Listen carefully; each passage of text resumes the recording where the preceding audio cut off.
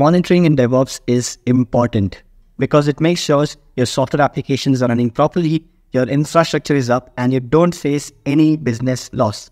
So in this video, we will look at 8 popular monitoring tools that every DevOps engineer should know, along with different monitoring types in DevOps, and an amazing resource to learn all these monitoring tools at one place. Let's start.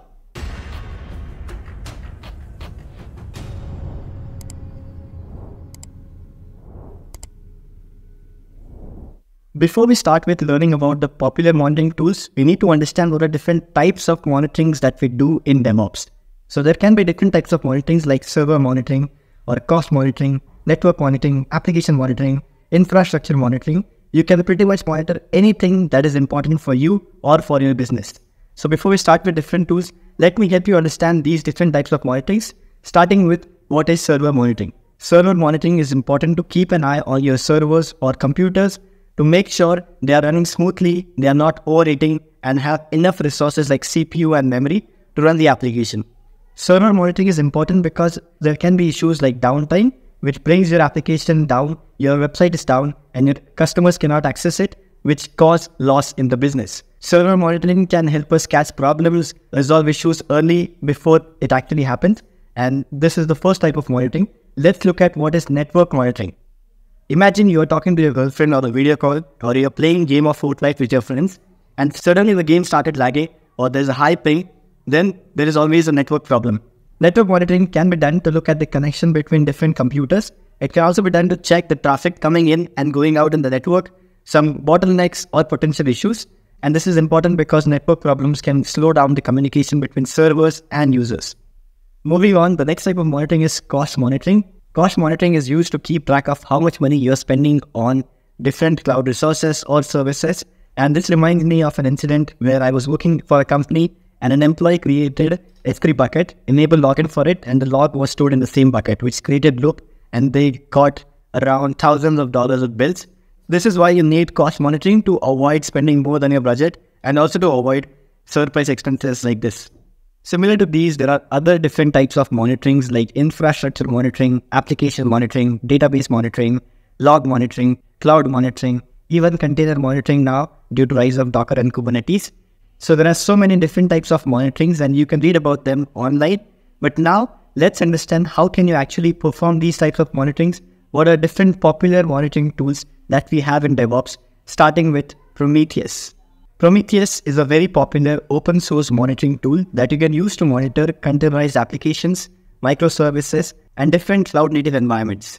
So let's say you have an application on Kubernetes. You can use Prometheus to collect and analyze different set of data or metrics like resource utilization. You can check how is your application performing, is your service up or not, are your SSL certificates going to expire or not. You can do all of this using Prometheus. Can help you scrape metrics, set up alerting rules to notify you whenever there's a problem, and also help you visualize all this data in Grafana dashboards. We will be talking about Grafana very soon, but it's also another monitoring tool. Along with this, there are so many different features that Prometheus have, but one powerful feature is the PromQL or Prometheus Query Language, which helps you query on collected metric, set up alerting rules, and make your life easier. The only disadvantage is learning Prometheus can be complex and you will need to spend more time learning about it. And this is why I have an amazing resource for you.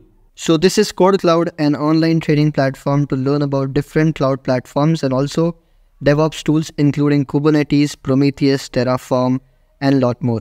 Good thing about CodeCloud is it provides you with hands-on labs which lets you learn by actually doing it. For example, I'm using Prometheus course which has this hands-on lab that teaches me Prometheus along with hands-on exercises. CodeCloud provides you with learning path based on role.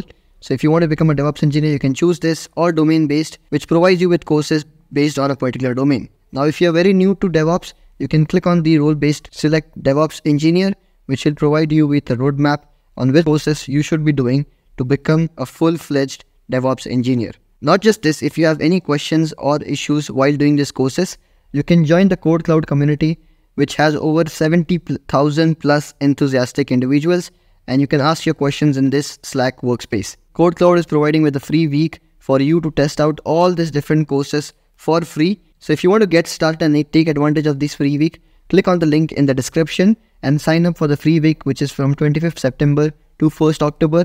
or you can also simply scan this code and register for the free week.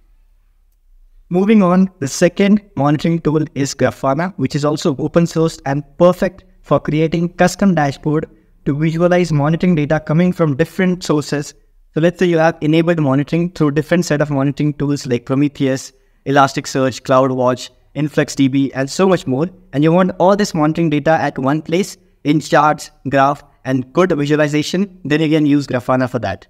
Along with rich visualization and support for multiple data sources, Grafana also provides features like alerting, plugin ecosystems, and comment dashboard. The only problem is you need to integrate Grafana with all these different tools that can be a bit complex. The third monitoring tool is Nagios, which is again open source and very, very popular, that is used in many DevOps companies. Nagios is primarily used to monitor the availability of a service, if it is running or not, and also has a very powerful alerting system that checks and notifies you in real time. But obviously, using plugins in Nagios, you can monitor more than just availability of a service. Along with this, there are more features like Nagios can collect historical data, which is very helpful to analyze and to troubleshoot many monitoring issues. The fourth tool in the monitoring list is ELK Stack, that stands for Elasticsearch, Logstash, and Kibana. And this is a very powerful monitoring tool to monitor logs, manage them, and also to understand log data. So imagine you have a website with lots of visitors and you want to keep track of what are your visitors doing on the site. You need to know which one is accessing your web page, or you just want to monitor if any issues occurs. You can use ELK Stack for that. One of the cool things of ELK Stack is it can let you search through your log data just like you would search on the internet. Along with this, you can also create charts and graphs to understand log data properly. Plus, using ELK, you can also break down and understand different part of your log data, making it very easy to work with logs when using ELK Stack. In this ELK Stack, the Elasticsearch is super powered search engine for your logs. The Logstash is a component that will connect the logs from different sources, from different processes, and will ingest the logs in the stack.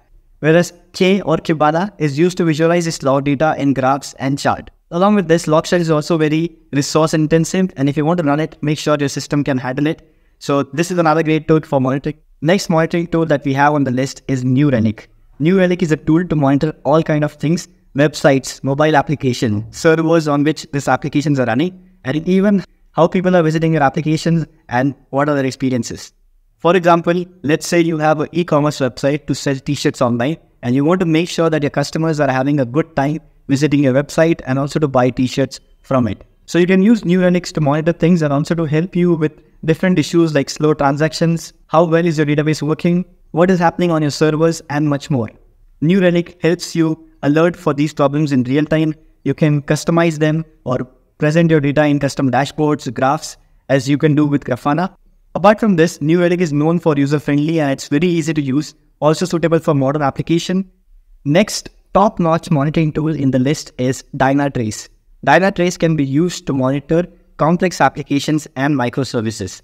For example, imagine you have a cloud-native modern application that have multiple containers in it, different services, and also some third-party services that you are using in this application. So Dynatrace can be used to monitor your application and also the third-party services and how the data is transferred among them. Not just this, Dynatrace can help you find slow spots or pinpoint errors which can cause performance issues.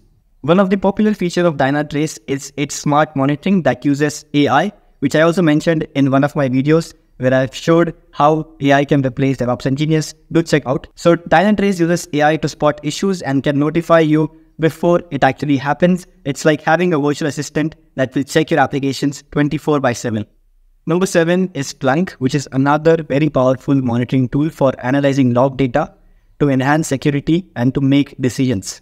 Imagine you're working as a DevSecOps engineer in a company and you want to protect your application from any possible security threats, then you would be using Splunk. Splunk can collect and ingest data from various different sources and can also detect possible threats and alert you in real time. Similar to Elasticsearch, Splunk also has indexing and searching feature to search through your log data and also uses machine learning to detect anomalies or possible threats to keep your application safe. Last monitoring tool that we have is AppDynamics, which is mainly used for application performance monitoring, but also can be used to check code issues in different programming languages. For example, let's say you have an application which is very important and makes a lot of money for you, and you want to make sure that it works properly all the time, then you can use AppDynamics for it. AppDynamics can help you monitor your application in real time, alert you whenever there's an issue. It can even look at the actual code to find and fix any issues that can slow down your application or cause any other issues. AppDynamics is super detailed and provide you with deep insights to make sure your application is running properly and the users have good experience.